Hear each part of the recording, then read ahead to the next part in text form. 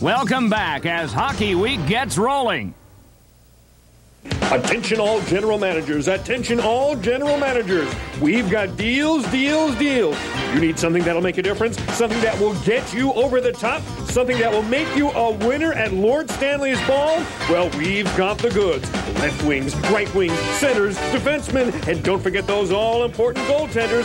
Many players are priced to move, but you must act by Friday, April 7th at 3 p.m. This is a once-a-year final opportunity to make the right deal, so act now. Of all the deals that went down before the trade deadline, the biggest involved Pierre Turgeon and Vladimir Malakoff going to Montreal from the New York Islanders.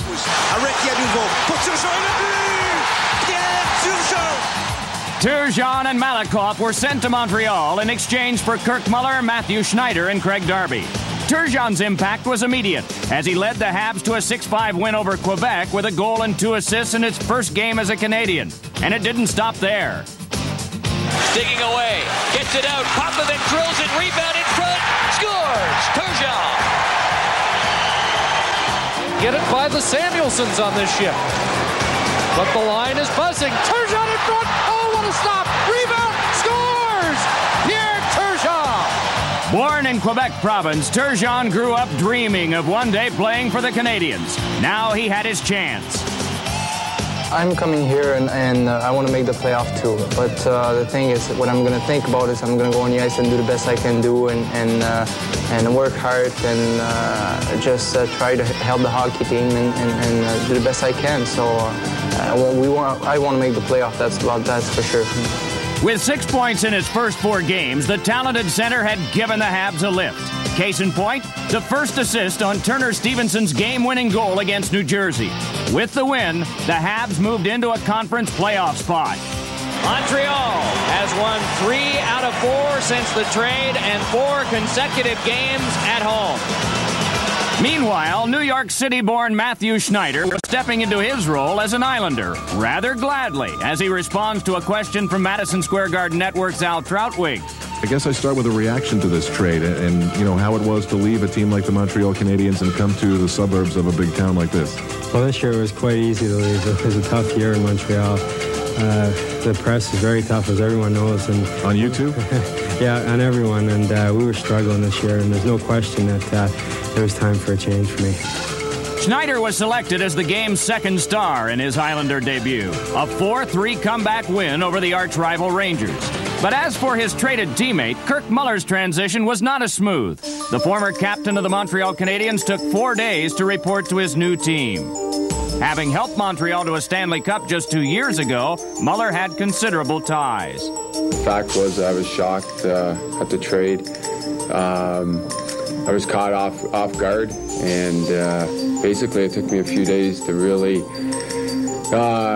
get adjusted, get my head clear, and before I came down here. I'm living in an area where I kind of thought to myself I was going to probably retire there and finish there and live, you know, and I made that mistake. I should have known better, you know, today to think that way. But with a family and everything, that's the way we were settled into the community and everything. So it wasn't just boom hockey, I pack up and go. It was a lot of things where with my wife and everything that we had to understand, hey, it's over, and deal with it and move on.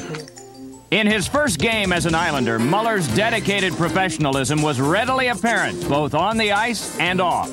I won a cup in Montreal with a team that wasn't the most talented up there, but we just paid the price and worked together. And you know, this team kind of resembles that type of club where you're going to get your victories by working hard. And so I think the style you know, is very similar to mine.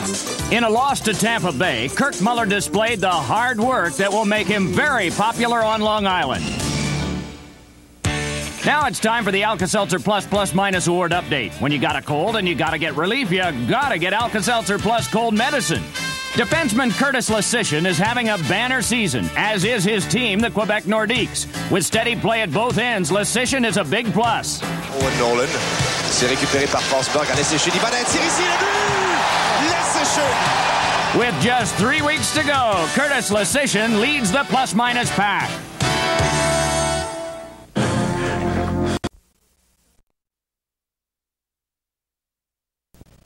The Lester Patrick Awards for outstanding service to hockey in the United States have been presented since 1966 by the New York Rangers in honor of their legendary former coach and general manager, the late Lester Patrick. From the time of his arrival in 1926, Patrick did much to make hockey popular in New York and the United States, and today his legacy continues with the prestigious award named in his honor. Recently, the Lester Patrick Awards luncheon was held in New York. The recipients included USA Hockey executive Bob Fleming and two Americans who were actually born and raised right in New York City, not far from the bright lights of Broadway themselves. Those two New Yorkers grew up in the Hell's Kitchen section on the west side of Manhattan. Their names are Brian and Joe Mullen, and their story is an inspiration to anyone who ever wanted to play the game of hockey. As NHL fans, we first remember Joey Mullen out of Boston College with the St. Louis Blues in 1980. He soon established himself as a true goal scorer. As a Calgary Flame, Joey enjoyed a 50-goal season and helped win a Stanley Cup in 1989. In the 90s, two more Stanley Cups followed with the Pittsburgh Penguins. And this season, Joey joined hockey's elite as he became the first player born in the United States to notch 1,000 points in his career. Brother Brian, 5 years younger than Joe, came out of the University of Wisconsin and joined the Winnipeg Jets in 1982. With the Jets, Brian averaged 25 goals a year over 5 seasons. In 1987, a dream came true when Brian was traded to the New York Rangers. The former Ranger stick boy was a top performer for his hometown team. After 1 year in San Jose, Brian joined the New York Islanders in what would turn out to be his last season. A heart ailment that developed in 1993 eventually forced his retirement. For both brothers, the long and remarkable path to the NHL began on West 49th Street in New York and in the schoolyard across the street. When the Mullins were growing up, roller hockey was king. Roller hockey in New York City was bigger than ice hockey, and it gave us a way to play hockey all the time. If we weren't playing on the ice, we were down here every day playing on the roller skates. And it was a way we enjoyed ourselves. Nothing could get us off those skates. We played from 3 o'clock after school to sometimes 11 o'clock at night. In hockey circles, the Mullins were New York legends, so much so that some early exploits were recorded for posterity. Hey, Dennis, what's Brian doing up there? Hey, Brian, come on down! All right, I'll be right down. Let me put my stuff on. You'd be amazed at how many people played hockey when we were growing up. And this schoolyard here was always loaded with kids just dying to play hockey. You had CYO leagues, PAL, YMCA leagues, and the kids themselves just came down after school every day and played. They loved the game. We had Madison Square Garden right down the block, and hockey was a big part of our growing up. While the boys played roller hockey in those years before inline skates, their father, Tom, worked just a couple of blocks away at Madison Square Garden. Tom Mullen was a maintenance man, and in the days of the old garden, he would work through the night putting ice down before a game. Tom Mullen's source of employment helped further some young hockey careers in big ways and small. That helped tremendously that my dad worked at Madison Square Garden, and he had an in to get some sticks every now and then for us, and I think that was part of the love affair with hockey, that we'd wait up at night for my dad to come home. He'd come home with whatever sticks he could come up with. Sometimes they would be broke and you couldn't play with them, but you know, there'd be a big fight for the best stick that he came home with. While their mother, Marion, kept an eye on the boys from their apartment window, other family members were doing their part to make sure Brian and Joey stayed on the right path. My older brothers were definitely the biggest influence on me. I can't say enough about what they did in a city like this for a guy like myself. They showed us the way. They could have went the other way and went towards the drugs and stuff like that, but they decided that sports was the way to go, and they set such a high standard for myself to keep up with that I think it pushed me a little bit to be the best player I could be. Another influence was the Rangers' Emil Francis, who helped found the old Met League that gave the boys access to ice hockey. But it was as general manager of the St. Louis Blues that Francis would sign Joey to his first pro contract. At the time, it was a bit of a risk. A small player like myself had a hard time breaking in and proving himself all the time. And as I went to college, those were the knocks on me that, I was small, They didn't know if I could handle the physical aspect of the game.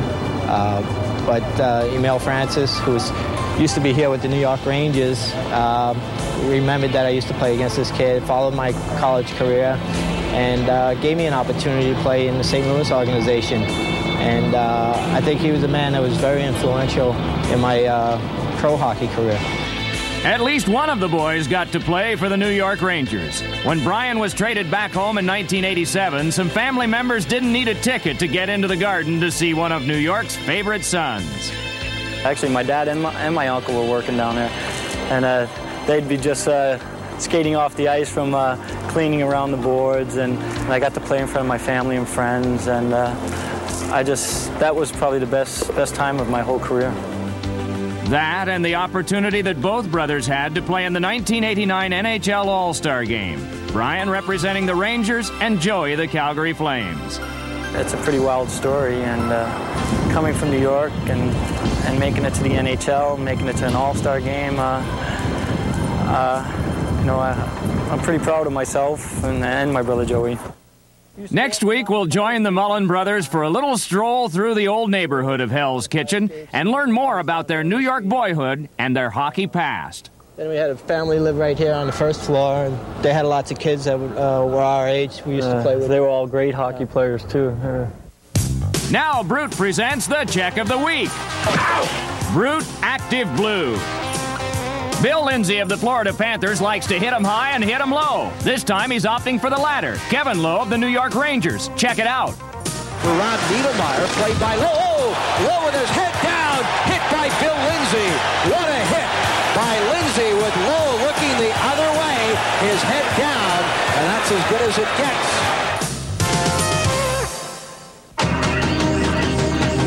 California, you might think of pretty beaches and hotly contested games of volleyball.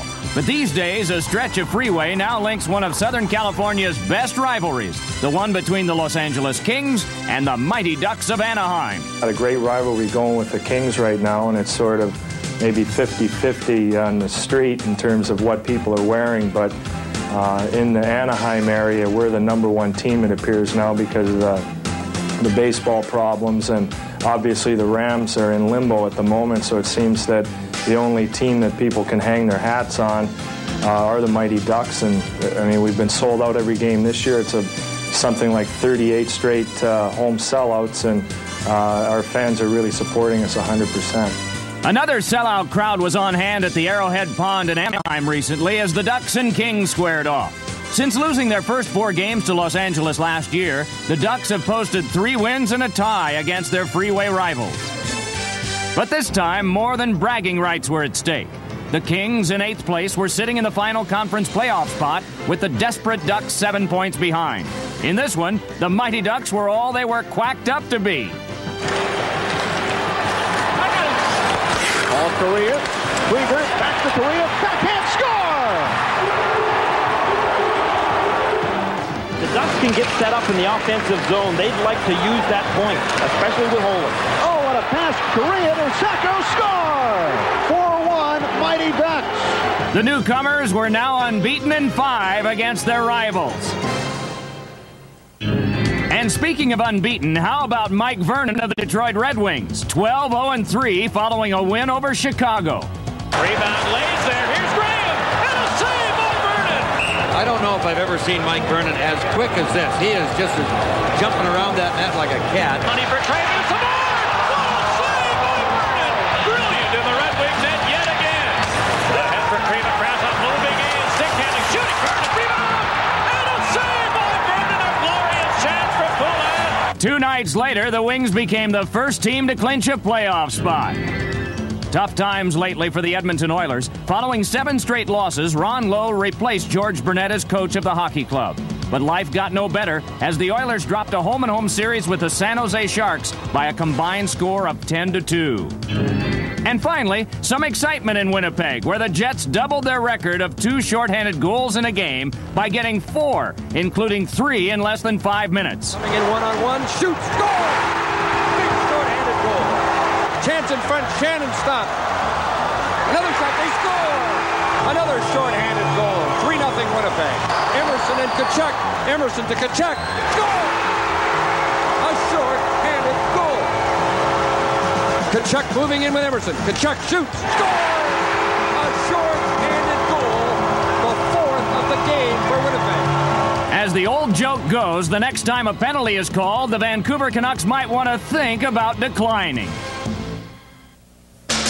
Now it's time for the Player of the Week, brought to you by Molson Ice from Canada, the land where ice was born. Pavel Bure seems to have caught fire just as the Vancouver Canucks need him in crunch time. 5 goals and 2 assists in 3 games, including a hat trick against the Mighty Ducks. Bure cranks a shot and scores! Pavel Bure gets the hat trick goal. The Player of the Week, Vancouver's Pavel Bure.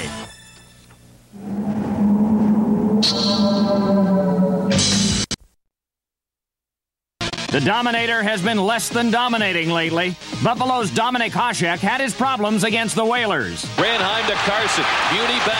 Carson waits. Shoots. Stop. Carson shoots. Saved by Hasek. They score!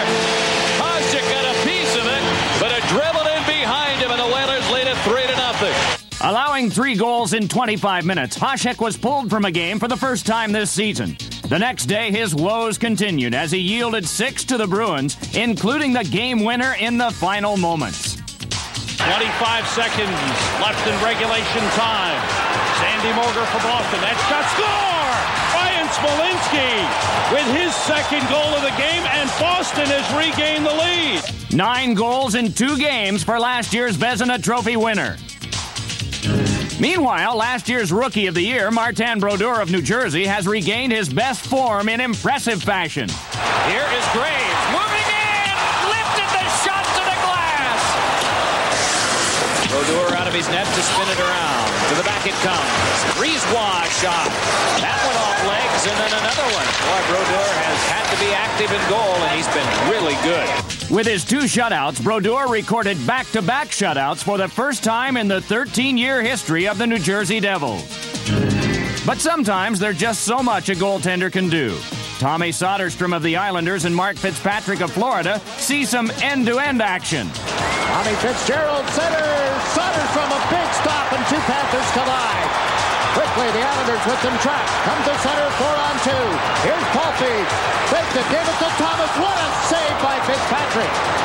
Florida dumps it down the ice. They've got a break. Barnes comes in on Soderstrom. He is rocked. Lindsay the rebound. He scores! In a night of considerable activity, the Islanders and Panthers battled to a 2-2 tie. Tommy Soderstrom facing 43 shots in the process.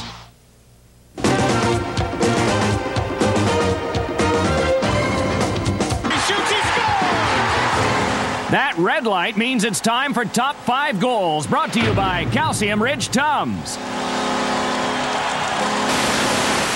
Sabres held up by Darren Turcotte. He's trying to spring a 2-on-1. It's Nikolation alone, and Hasek, he scores! Andre Nikolation. Let's watch him. He's going against the best goal in the league. A little fake to his backhand. Whoops, around to his forehand. He's able to slip it behind Murphy, taken by Chibarev, races in with Chase. Great move by Chibarev in the back, and he scores! This was a tremendous solo rush, hanging penguin after penguin up. Now Nieuwendyk breaking through. Nice moves on Lefty and scores! Oh, Nieuwendyk, what an effort. Watch what he does to Mike Rafsky. Goes one way, then the other, and Mike looks down for the moment. Able to regain control. And works his way to center. Sergei Fedorov dance around a check. He cuts to the net. He's in. He shoots. He scores! One-on-one. You have got to play the body with him to have any chance at all. And now down the right side, Kemnoff looking again. He shoots. He scores! What a move! His 5th of the game. What a play by Kemnoff. Went to the left, tucked it back on the right. Kemnoff using a move I think most players only try in practice.